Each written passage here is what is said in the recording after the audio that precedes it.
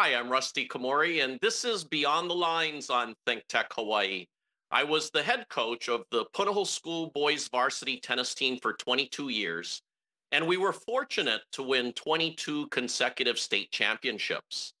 This show is based on my books, Beyond the Lines and Beyond the Game, and it's about leadership, overcoming adversities, and creating a superior culture of excellence. My special guest today is the Lieutenant Governor of our state of Hawaii. She is Sylvia Luke. And today we are going beyond leadership. Hey, Lieutenant Governor Sylvia, welcome back to Beyond the Lines. Aloha, Rusty. It's so good to be back on the show. Sylvia, everybody that watched our previous episode together, they absolutely loved it, especially you talking about the fruit fly story. I mean, that was so much fun. But I want to ask you if you can share about your family because I had the chance to meet Logan, your son, at the Waikiki Cup tennis professional event, and he's such a nice boy, and obviously Michael, your husband. What do you admire about Michael, and what does Michael do to really keep you in balance, to have balance in your position right now? A lot of times people in public service, you know, we we tend to be thick-skinned because this is part of our job. You are there to hear some of the criticism, learn from it, and make changes. A lot of times, the family members take it even more personally. But both my husband and my son are terrific in that. They understand the job and they're in a supportive way. And both my son and the husband, they're not completely, in going they don't really go to too many of the function. They try to keep it separate, independent, which gives me a little bit more better grounding because I get to talk to them about, what's important in their lives. And then at the same time, ask their opinion from just kind of a lay person's opinion as opposed to somebody really involved in state government or in politics. I love hearing that background there. And Lieutenant Governor Sylvia, you have built such an incredible staff with you. I mean, I know some of your staff members. What did you do to really build your team? What do you focus on?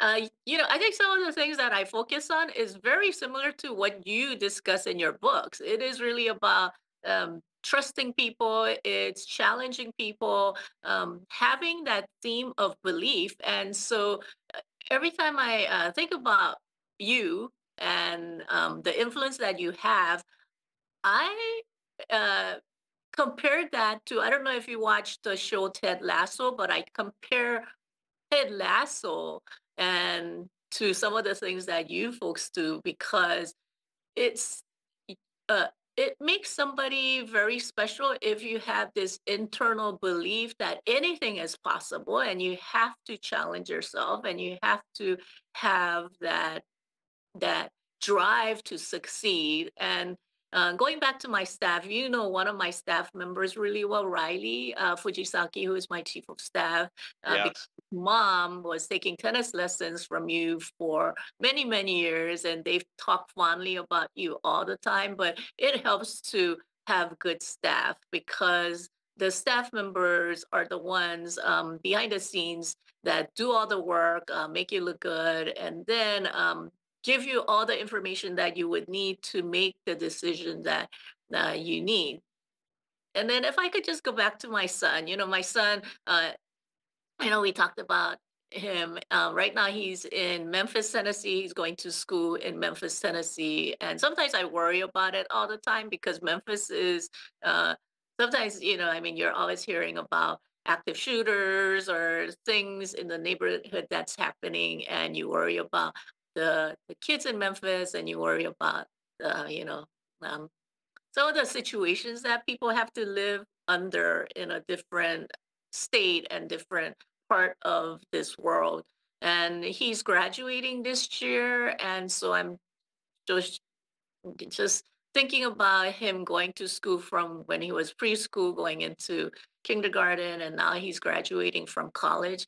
A lot of times, as a parent, you just wonder where all the time went, but it really helps to have, for him, he growing up, he had great coaches playing baseball and other sports. And I think, when I look at you, the things that you have done for kids and the character building and the values that you place in addition to what the parents can do, I think it makes a huge difference in both their lives and their future.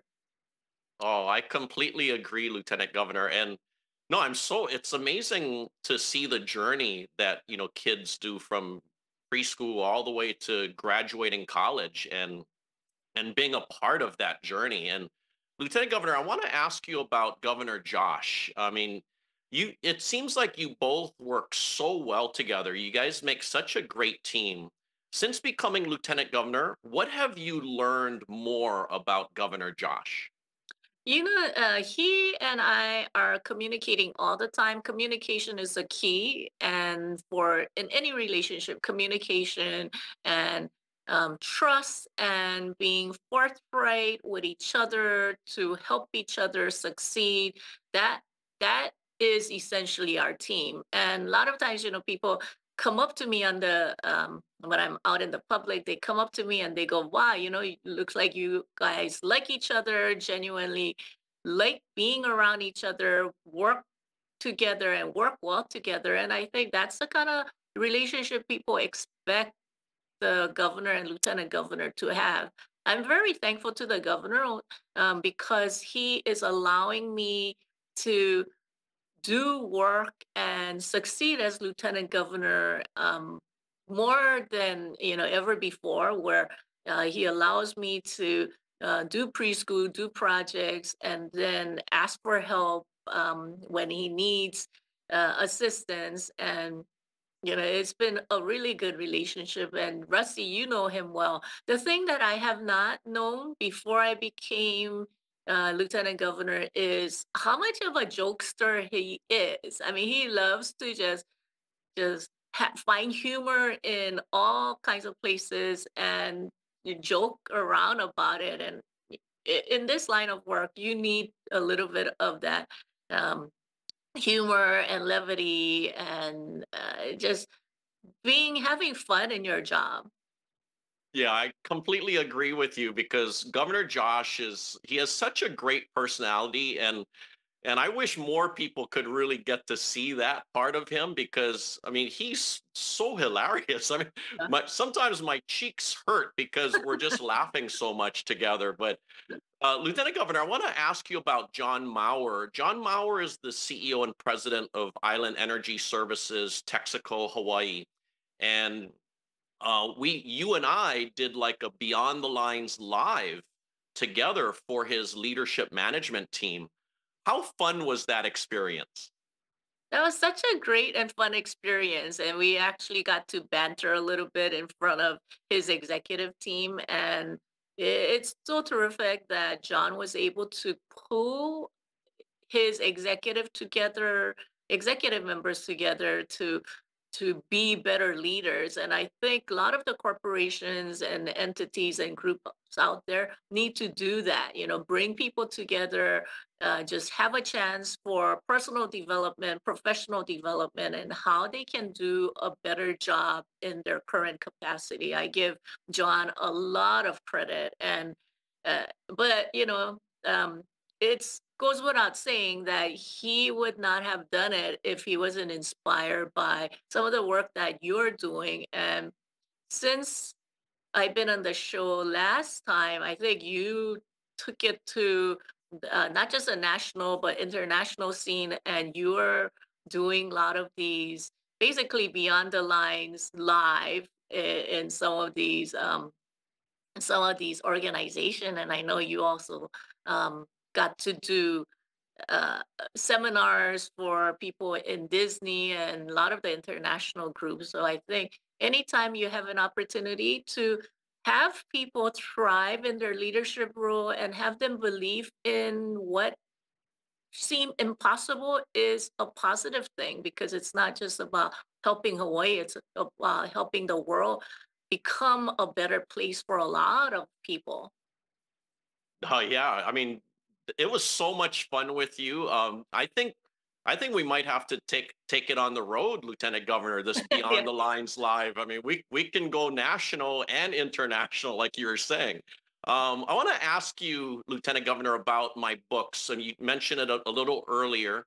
Um, so far, since my first book came out, 10 people have come to me sharing their stories about suicide and how, after reading my books, it changed their mindset and it saved their life. One of the 10 we all know is Crime Stoppers coordinator, Sergeant Chris Kim, who courageously and bravely came out to really share his story. What are your thoughts about that and the issues of mental health? That was such an incredible show, and that was such an incredible. Um, it took a lot of courage for any individual to come out and admit some of the struggles and challenges that they have gone through. And right now, coming out of COVID, mental health is continues to be a big issue. You know, during COVID, people were in isolation and they struggle with either dealing with a lot of the trauma and a lot of the struggles. And when you look at children, the learning loss is so great when you look at kindergarteners coming in because they haven't had the interaction. They're not able to interact and know how to deal with each other, know how to interact, take instructions. And so, I was talking to a bunch of teacher friends of mine, and they all said, yeah, the learning loss from COVID has been significant. And so, Lieutenant Governor, what I'm trying to do is I'm trying to change the narrative from mental health to mental fitness because when I'm doing executive coaching for companies, I'm trying to help them with their physical fitness so that they can have peak performance at work and at home. And I'm doing the same for them with their mental fitness. And it just seems like mental fitness is the right words to use because all of us need to help improve our mental fitness, right?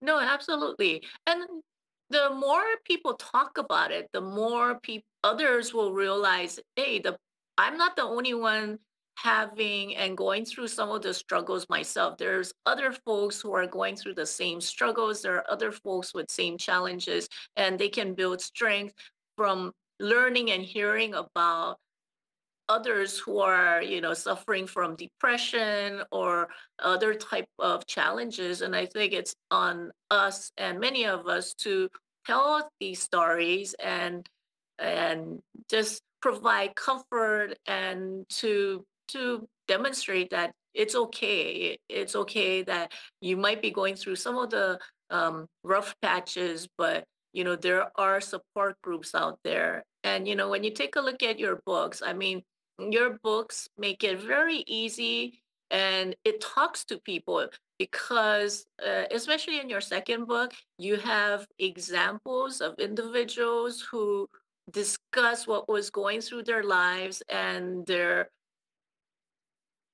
if they don't believe that success is possible and if they don't believe that things can be different and they don't embrace it, it almost feels like, it's an impossible dream or it's an impossible task. And so it's the whole idea of having that belief, having that confidence, challenging yourself. And, unless people talk about it and have it be immemorial, if forever captured in a book, it allows people to go back and just kind of have solace and comfort in knowing that others have gone through the same thing. So, I mean, there are times where I go back and take a look at your first book and talk, think about the four P's and then the three C's in the second book, and just kind of as a reminder that hey,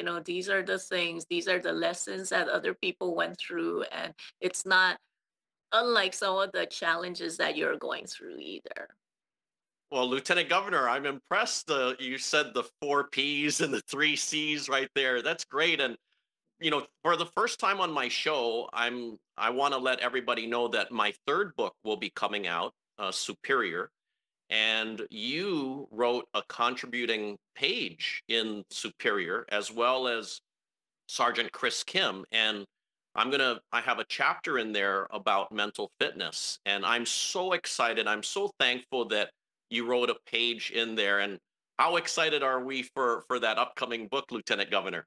I'm so excited to read it, and I know it's coming out in April, and you are going to be having a big signing. I am ready to buy that several books and have you sign everyone because one of the things that we do is when people are struggling and people need, I look for your book and I give them away, and just so that they can read it and they can understand what others have gone through and understand what it means to be challenging yourself to be better, challenging yourself to be a leader. So I know your books have made a huge difference in many many people's lives, and so I am so excited about very sleek.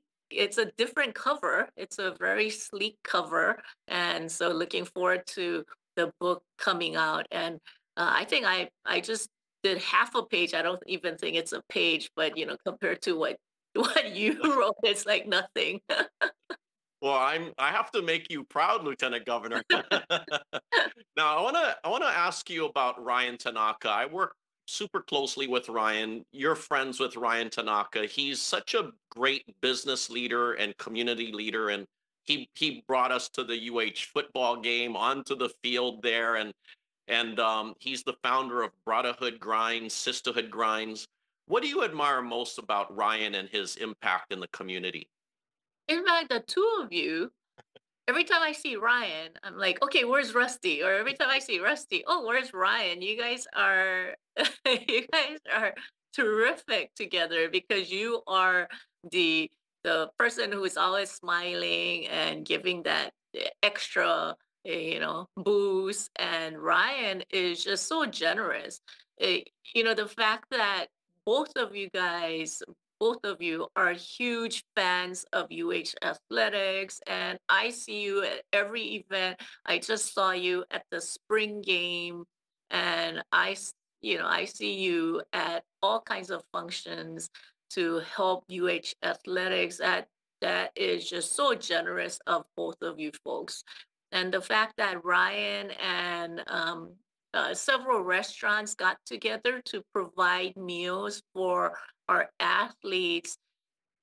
I'm just so in awe every time you have individuals in the state of Hawaii who are just so generous and philanthropic mind and innovative, because who would have even thought that just having this camaraderie and just through food you can build teamwork, and you can have build this community. And it's such a terrific effort that he thought of, and the brotherhood um, and the sisterhood for grinds, it provides meals that athletes need, that a lot of times, whether it's the scholarship or tuition waivers, it's not enough to completely feed some of these kids. And we expect them to play for the state of Hawaii. The least we could do is feed them and make sure that they're getting some of the food and nutrition that they really deserve. I completely agree. And yeah, it's Ryan does numerous book donations to various schools and organizations, and his purpose is to inspire and help Hawaii, and my purpose is to potentially inspire the world. And so our purpose is completely in alignment, and yeah, we're trying to make a huge positive impact in Hawaii every day. Lieutenant Governor, I want to ask you about the Lahaina wildfires. You were with President Biden touring the devastation, seeing everything, the aftermath, and talking with the residents and the people that were affected. Tell me about that experience.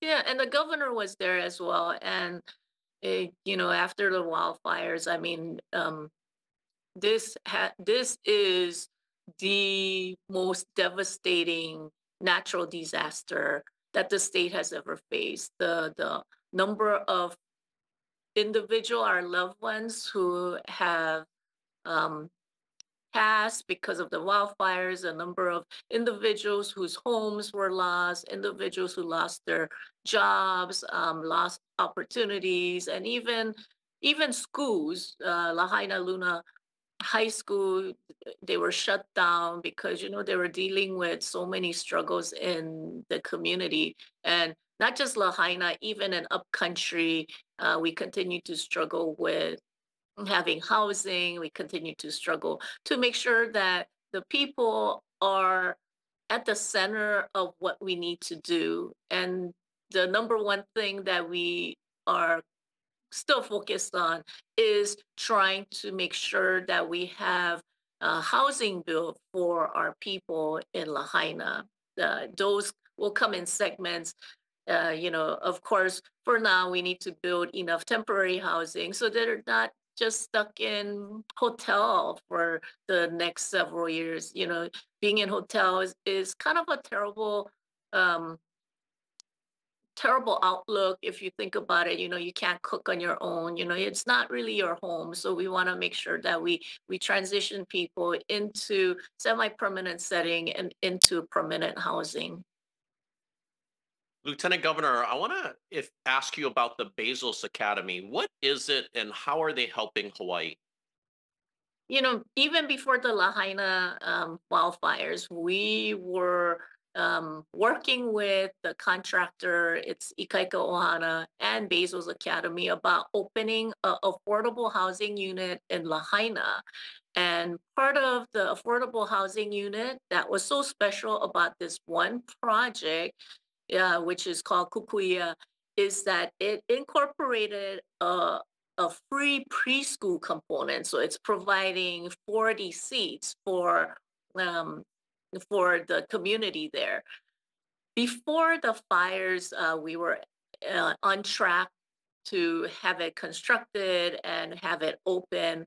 Unfortunately, after the wildfires, one of the things that we worried about was whether the construction and the building was lost. Fortunately, it had very little damage at that point in time. So the contractor and Bezos Academy have recommitted their commitment to build affordable housing units. It's about 200 affordable housing units right in Lahaina, along with free preschool for kids.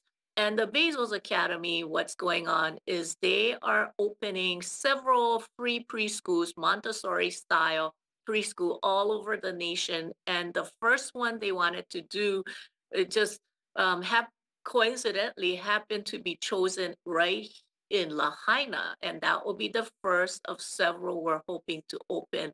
And this preschool is very unique because it's a full day preschool from morning to hopefully late into the afternoon, and then it provides breakfast, lunch, and free take home dinner for a child because they understand nutrition is a huge part of kids and their personal development and their growth. So Bezos Academy, right in Lahaina, is free for the community. Priority is for individuals at the affordable housing unit. So we're very excited about that. Wow, that's absolutely fantastic to hear. I mean, because I've heard about it, but just to hear it more in detail, hearing what you just explained there is just absolutely terrific. And Lieutenant Governor, tell me about the two new preschool classrooms that opened at Nanakuli. So last year, when we first well, I came into this role as lieutenant governor. In January of last year, one of the things that the governor assigned me to do, and which is something that I asked him if I could take lead in, is to make sure that all 3 and 4 year olds will have access to preschool in 10 years. The unfortunate reality is only half of our kids are going to preschool right now, and it's because preschools are just so expensive, so it doesn't make sense for some families if they have young ones that you're going to spend $1,500 a month just to send their youngsters to preschool because they just cannot afford it.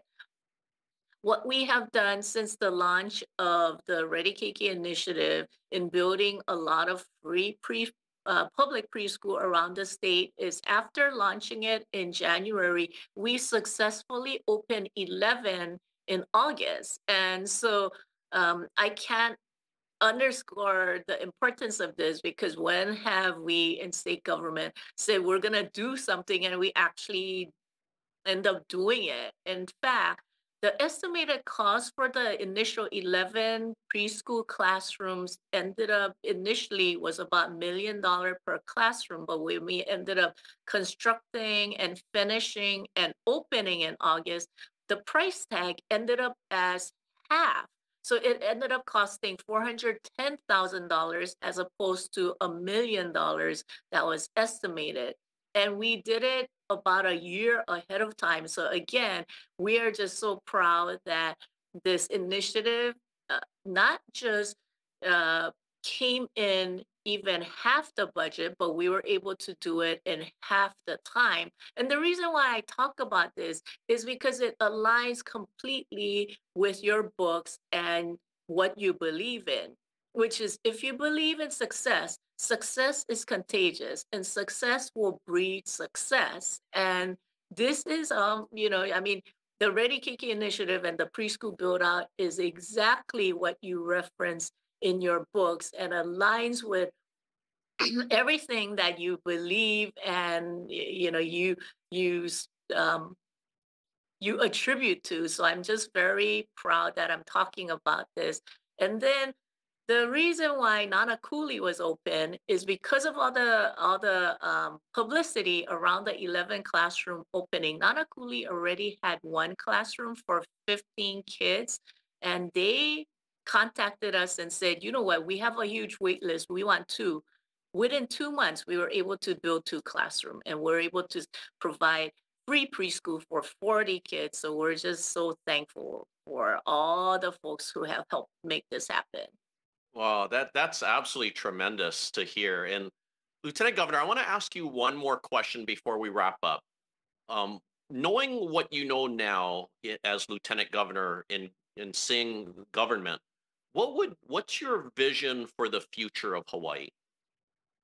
You know, just in our preschool initiative, what my vision for Hawaii is that just because it's the way that things have been done and it's the norm, we almost have to challenge that norm and we have to challenge what it is on a day to daily basis just to make state government successful. So the whole vision of how I approach my office and the things that we have to do, it is really about success. And as I said, it is about challenging the norm, believing it's possible. And when you believe it's possible, you can actually get it done. Lieutenant Governor Sylvia, I have to thank you for making such a big positive impact in our community. And I really want to thank you for taking time to join me on the show today. And I look forward to reading your third book. I'm very excited. Thank you. Thank you, Lieutenant Governor. And thank you for watching Beyond the Lines on ThinkTech Hawaii. For more information, please visit rustykomori.com, and my books are available on Amazon and Barnes& and Noble. I hope that Lieutenant Governor Sylvia and I will inspire you to create your own superior culture of excellence and to find your greatness and help others find theirs. Aloha.